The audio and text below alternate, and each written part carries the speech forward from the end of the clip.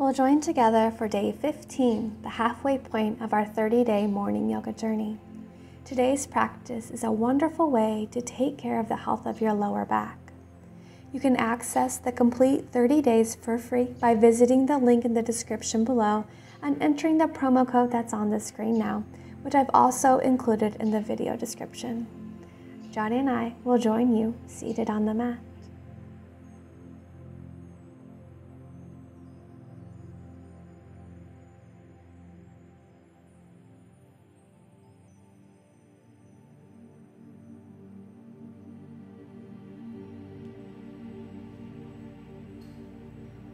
Move your blocks to the front of the mat if they're not already.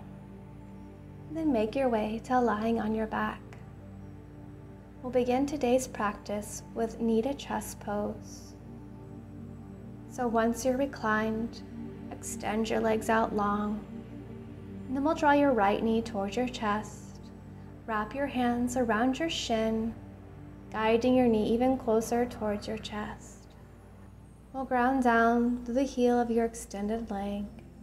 If the opposite extended leg does not feel comfortable in your body, you can bend your knee and bring your sole of foot to the mat. Feel into your shoulders, grounded to the earth, and then soften throughout your shoulders. Your feet are not flexed or pointed, but rather just let them be soft. We'll actively relax all your muscles with each exhalation you take. Bring awareness to the steady rhythm of your heartbeat. We'll be holding this for about 2 minutes.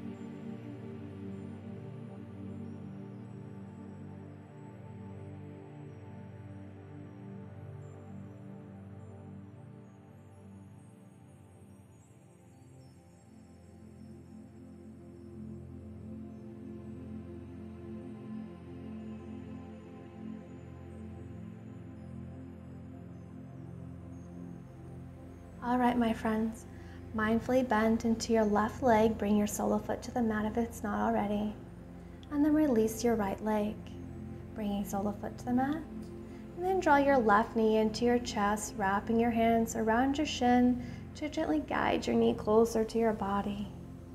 The opposite leg can stay here, extended out long. If you extend your leg, go ahead and ground that right heel. And then draw your attention to your shoulders. Ground them to the earth. And allow your shoulders to soften. Feet are relaxed, no pointing or flexing, just letting them be as they are. Slow, steady inhalation through your nose. And a long, slow, complete exhalation as you actively relax all your muscles. We begin our practice with this gentle hip opener that lightly stretches out your lower back. And it also compresses your stomach to encourage healthy digestion. So this is a great pose to do every morning to stretch and get things flowing.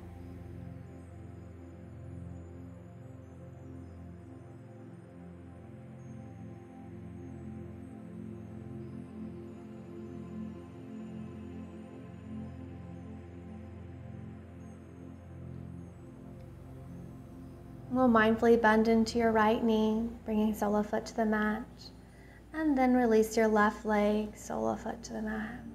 We'll roll over to the right side, and in your own time, make your way to hands and knees.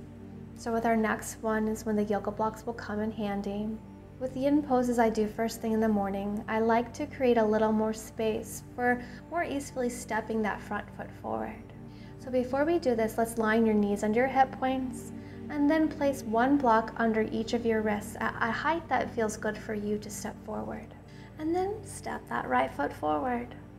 Align your knee over your ankle And if you notice that it's passed, go ahead and inch your back foot back a little, widening your stance, and then extend that back leg long behind you, allowing your hips to melt into the pose.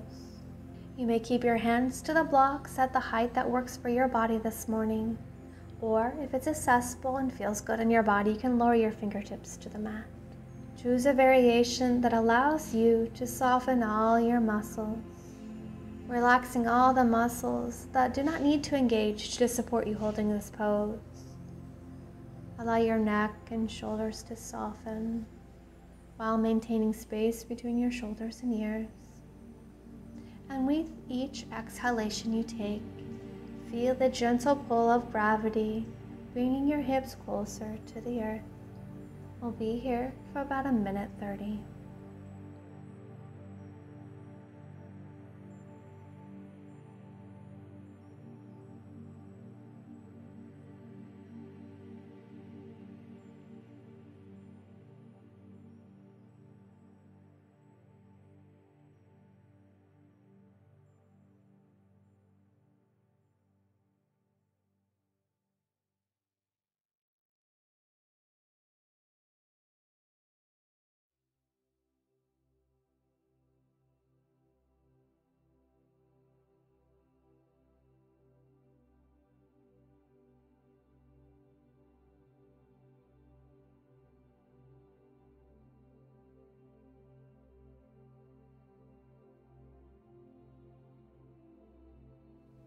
Let's soften and slowly start to straighten your front leg, sending your hips back just for a quick stretch, and then bend back into your front knee. Tuck your back toes and press up. We'll bend into your back knee to mindfully step to the front of the mat. Go ahead and set your blocks off to the side. Bring your feet a little wider than hip distance. Slight bend in your knees, as this helps to target the low back. Go ahead and clasp opposite elbows. And we'll ground down through all four corners of your feet, feeling your weight evenly distributed throughout your feet. Allow gravity to be your friend here, relaxing throughout your upper body. Your head dangles, neck is relaxed. Soften through your jaw, through your facial muscles. Feel the space between the vertebrae expanding the more you soften through your upper body with each exhalation you take. Staying present in the sensations you experience in this pose. We're here for about 1:30.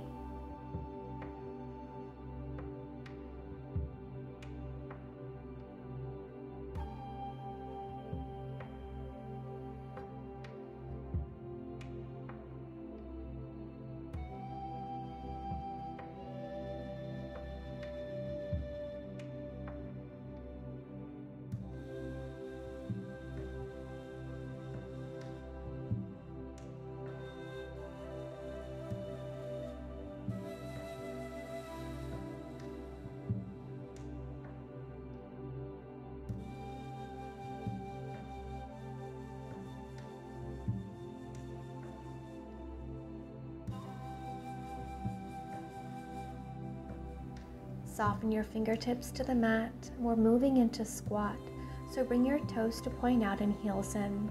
And then for today's practice, go ahead and take a yoga block and place it where your hips will lower to. So take it on medium height, placing it horizontally. And when you're ready, lower your hips down through center to the block, adjusting the block as needed. And then rest your elbows to the inside of your thighs. Bring your palms to kiss at heart center. Gently pressing your knees a little wider. Let's extend up through the crown of your head as you lengthen your tailbone towards the earth, elongating your spine. Slow and steady breaths in and out your nose. This soothing, stabilizing pose helps with your outer hip rotation and opens your lower back. And with those soles of feet grounded to the earth, it can create a sense of grounding. Now, if your heels pop up, you can place a rolled up blanket or a towel underneath your heels.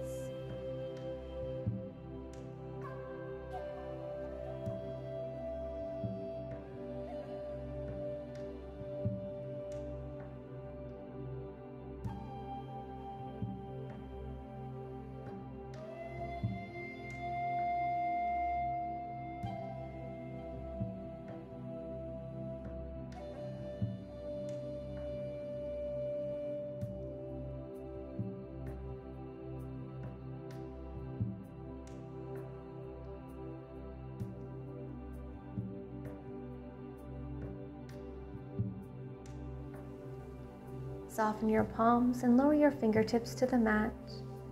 We will slowly start to lift your hips back up to forward fold. Set the block off to the side, heel to your feet into hip distance. And take a few steps back to down dog so you can lower your knees to the mat, or taking our baby dragon on the second side. So line your knees and your hip points, one block under each wrist. Once you have it, take your time in stepping your left foot forward. Then we'll align your left knee with your ankle, adjusting your stance as needed. And then we'll extend your back leg long behind you, feeling those hips melt forward and down into the pose. Explore what feels best with the height of your hands, maybe using the blocks, maybe not. Notice if what feels best on this side is any different than that of the first side. And if it is, just give yourself props for tuning in and honoring exactly what this side needs. Allow all your muscles to relax that do not need to engage to support you holding this pose. Allow your neck and shoulders to soften while keeping space between shoulders and ears. This is an amazing pose if you're like me and spend majority of your days sitting at a desk or just in a chair. This stretches deeply into the front side of your hips and creates length in your lower back.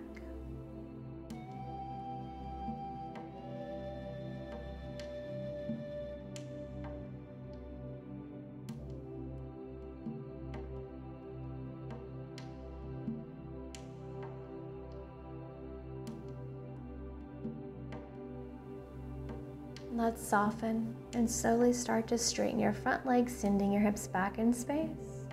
And then we'll step your front knee back. Set your yoga blocks off to the side, find your tabletop, and move through a few feel-good hip circles, releasing and recalibrating your body.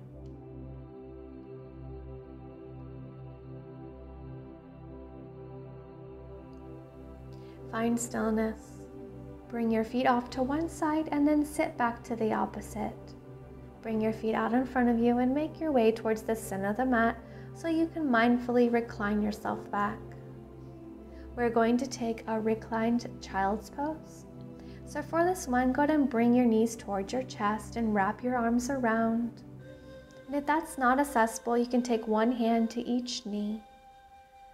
Soften your head back to the earth.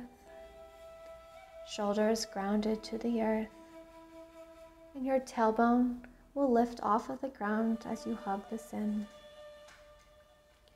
When you inhale, lengthen your spine, and when you exhale, draw your knees a little closer. We'll be here for just about a minute.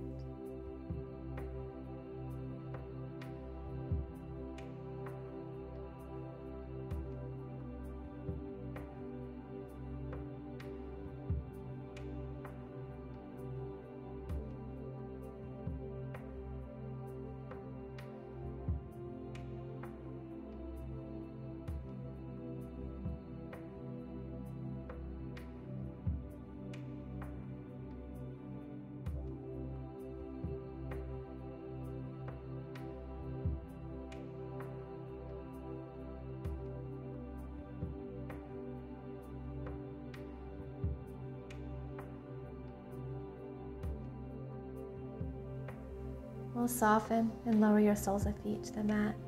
We're going to take a supported bridge pose next, but if you do not have a yoga block, that's okay. You can bring your feet as wide as the mat, knees into kiss, or soles of feet into kiss, knees fall open.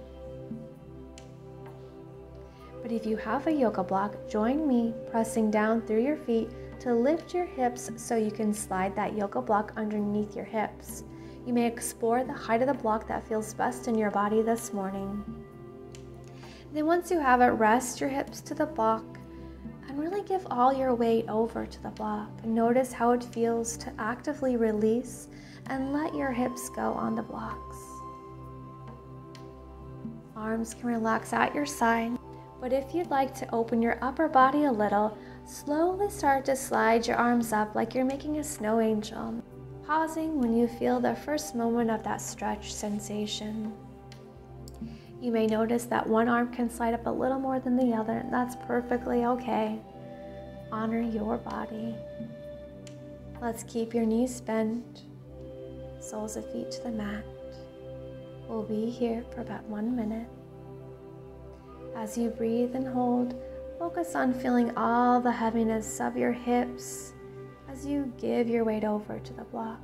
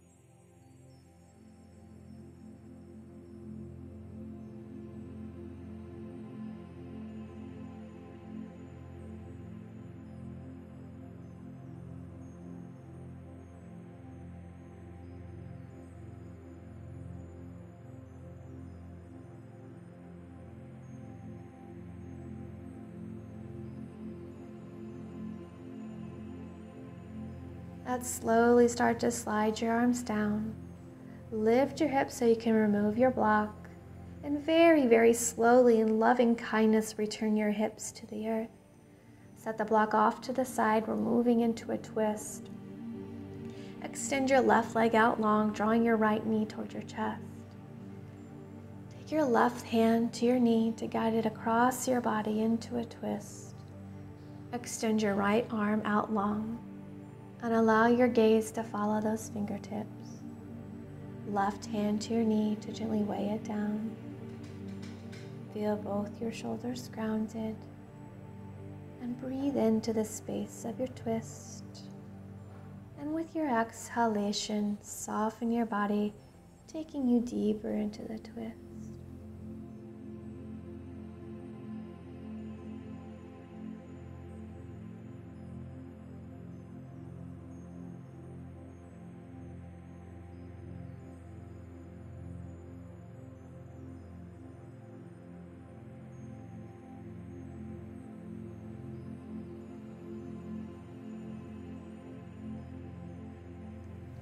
Let's unwind and draw your knees back into your chest. Return foot to the mat, left foot comes to the mat, and then extend your right leg out long, drawing your left knee in towards your chest. Take your right hand to your knee to guide it across your body, and extend the opposite arm out long, taking your gaze towards those fingertips. Both shoulders grounded.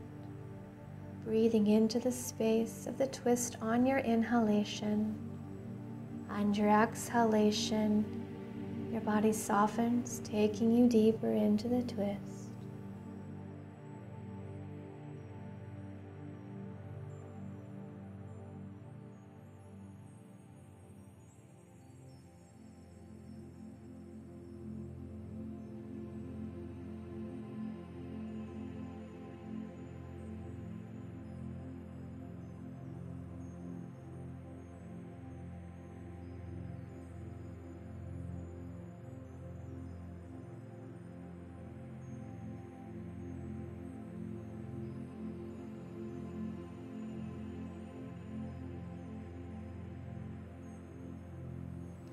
Let's unwind and draw your knee back into your chest. Return your foot to the mat. Right foot comes back in. Roll over to the right side to make your way to a comfortable cross-legged seated position. We'll find that vibrant long spine of yours there. Hands relax wherever's comfortable. Eyes gently closed or soft gaze forward. Take a moment to feel into the effects of the practice upon your body, mind, and spirit. While we tend to the physical body, we're also connecting with your mind and nurturing your spirit. Let's take a big breath in, gathering love and light as you sweep your fingertips up to the sky, palms kiss, and bring all that love and light down to your heart center. Let's breathe in to raise prayer to your third eye. Exhalation, bow forward to your beautiful heart. Namaste. I know I was feeling a yin yoga high here. I hope you enjoyed your time on the mat with me this morning, taking care of the health of your lower back. You just made it through day 15, my friend. We are halfway through the 30-day challenge. I'd love to hear if you are enjoying the yoga journey, what's been your faves. Comment below and share with the community. I'll see you on the mat for tomorrow to kick off the second half of our yoga journey.